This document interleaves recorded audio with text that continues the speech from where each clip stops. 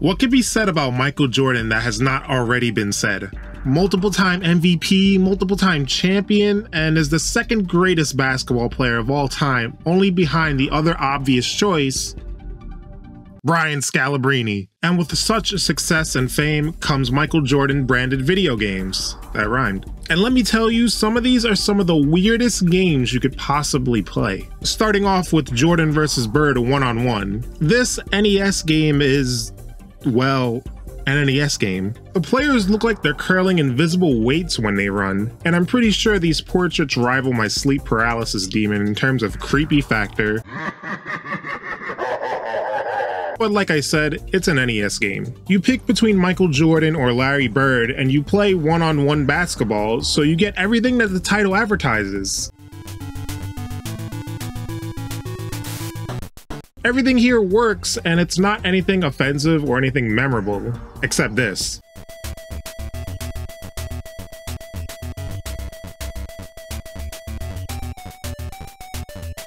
This must be that hard-nosed 1990s defense that I keep hearing old heads talk about. You can select between Jordan or Bird, and man, they must have had Uncle Ruckus program this game, because I'm over here building houses with Jordan, while Larry Bird can drain almost any shot, even the furthest away you can possibly shoot. This is #1 bullshit. Jordan can dunk, but who cares? This is not like NBA Street where there's style points that lead to something. So Larry Bird is pretty much the odd job of this game. If you pick him, you're probably an asshole. Before this, there was Dr. J versus Bird, and he was probably overpowered there too. Larry Bird versus Dr. J, Larry Bird versus Michael Jordan, Larry Bird versus the Predator. Bird wins them all. The game attempts a realistic style of basketball with fouls and more down-to-earth gameplay, and it works for the time. Besides one-on-one, there are other game modes, like a dunk contest. You select from a list of dunks and you have to use time button presses to complete them. Is this possible? Sure, but it's still hard as hell to do. However, it was pretty good at the time. And there's this 3-point contest with Bird, which is self-explanatory. One little unique thing that you can do is skip a rack and have free movement to any rack you want. I don't think there's any other 3-point contest in any other game that allows this. Overall, Jordan vs. Bird is fine for the time. There are several versions of this game, most notably the Sega Genesis version, which doesn't get a pass because it's mostly the same game with just updated graphics. Moving on to DOS, we have the second weirdest basketball-related game I've ever played. Michael Jordan in Flight is a game starring Michael Jordan with no NBA teams. Jordan owned the right to his name and likeness, so he wasn't a part of the NBA PA. If you had to make a Michael Jordan game, you had to deal directly with the man himself. And it appears they blew all of their budget on securing Jordan's likeness because the actual game is bad.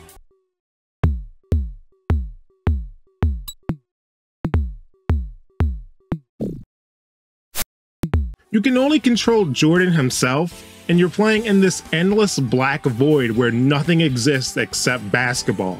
Like seriously, I wonder if this is the same realm where the GameCube console menu is at. In space, no one can hear you scream, but they can hear the basketball bouncing. That shit transcends space and time.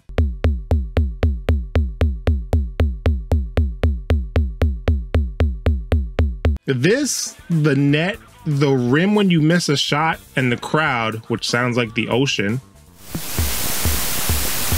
These are the only sounds during gameplay. Controlling the game is the biggest problem. You don't move around with the keys, you guide Jordan with the mouse, and this just makes you cha-cha slide all over the place, with no hope of stopping, especially since the camera always follows the ball and is constantly moving itself. It's hard to play defense when it looks like I'm a damn dog with the zoomies. The game has all of these options like running plays, subbing in and out players and whatnot, but it's not really worth it because the base game is so bad. Even the presentation is nothing special. Watch what happens when you make a three-pointer.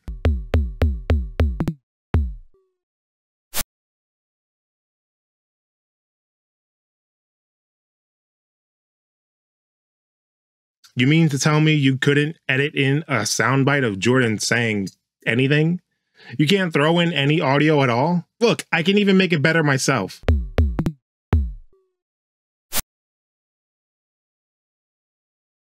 Baba Booey. There's a tournament mode here, and that's really it. I give the game props for attempting a 3D game, but it's probably the worst basketball game you can seek out and play. Much like the void the players are in, the game is empty.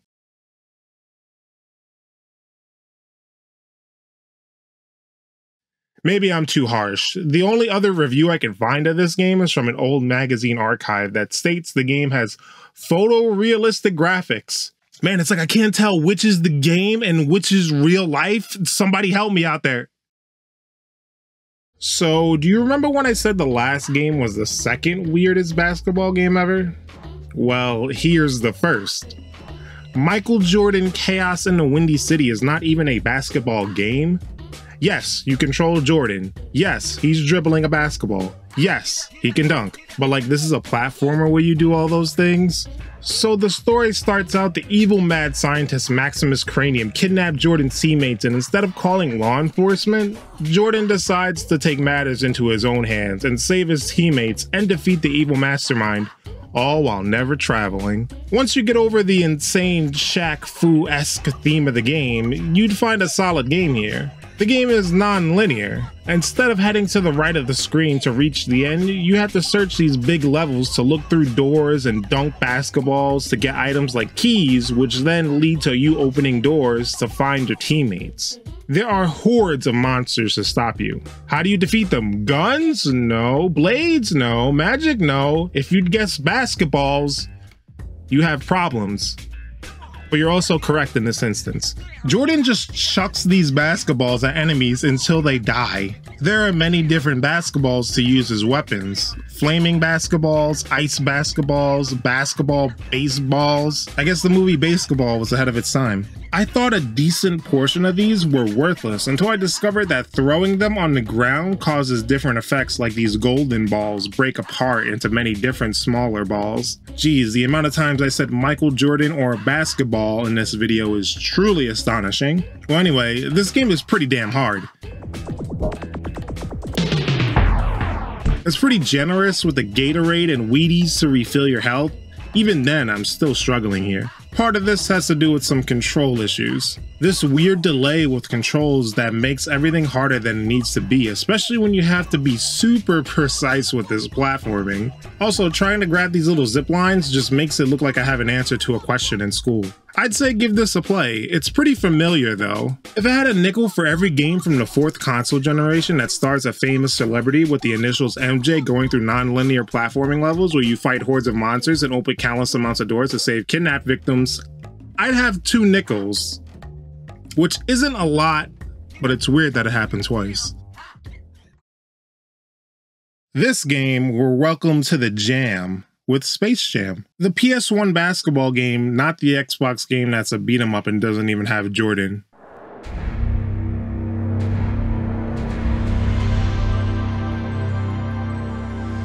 Oh no. Of course, the worst notable publisher in the video game space is behind this. Maybe this is one of those hidden gem kind of games. You know, like, nah, this game just sucks ass, just like 95% of other acclaimed games. Poetry in motion. Take a seat. This is another game that doesn't have any NBA teams in it. Instead, you face off against the Monstars with the Looney Tunes as your teammates, much like you do in the movie. Yeah, trust me, I sympathize with you, Daffy. Is it crazy for me to say that this is the closest to a normal team-based game of basketball so far? The gameplay is just baby's first NBA Jam. You push ball carriers and dunk basketballs without any real flair that the NBA Jam games have outside of some underwhelming dunks. I hope Lola saw that. The gameplay is so shallow. They add in these little mini-games in between quarters or before the game even starts. Some of this is from the movie, like Daffy running around Jordan's house collecting his uniform and Bugs in the locker room looking for Jordan's gambling tickets. I mean, secret stuff. But then you have some random stuff like the spaceship race game where you have to outrun your opponent until they're off the screen, which can be hard to do because you can't see what's in front of you. This game is the worst kind of bad. Boring bad. You have a standard exhibition mode, then you have an intergalactic tournament where you play in a tournament which you would think you would face off against some other teams or players, but nope, you just play against the Monstars over and over and over again. And after you play the same game 5 times, all you get for your efforts is this little cutscene in the end.